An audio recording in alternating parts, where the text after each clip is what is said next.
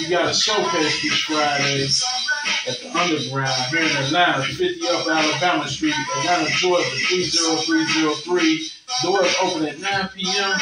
to 3 a.m. Yes, I do have an opening. And my name is Evans Robinson Jr. Other words, I'm Evans Wisdom Robinson.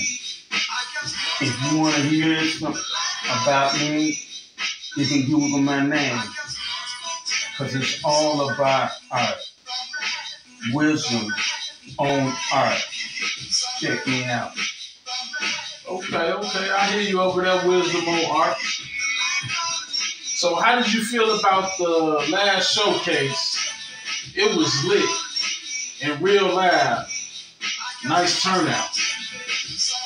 Yes, it was a nice turnout.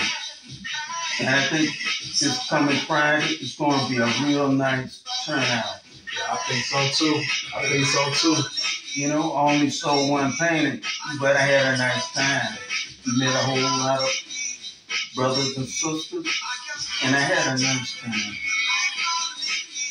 And that's what I'm at.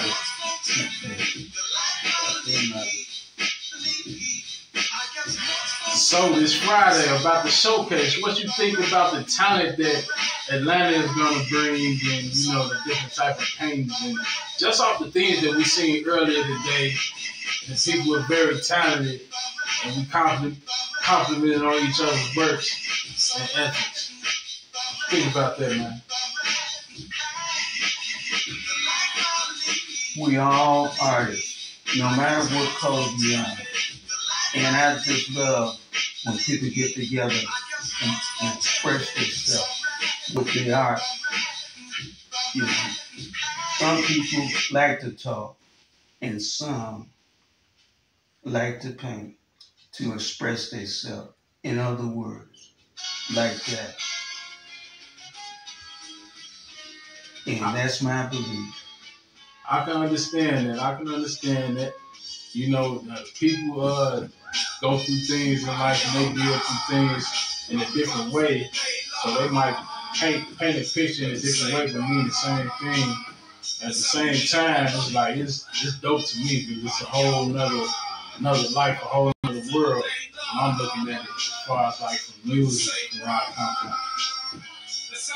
Yes, you're about that. There's so many worlds. You get yours, I get mine, and your friends get theirs too. That's right. And it may be different, you know. It'll be just like if you go back in time when I grew up back in the 60s in Chicago, you had that side of the street and you had the other side of the street. The side of the street where I was on, that was my world. The other side was different, but we got along. Whereas we can cross that street. Now every street don't mean that you can cross that street, because they can be different. You know?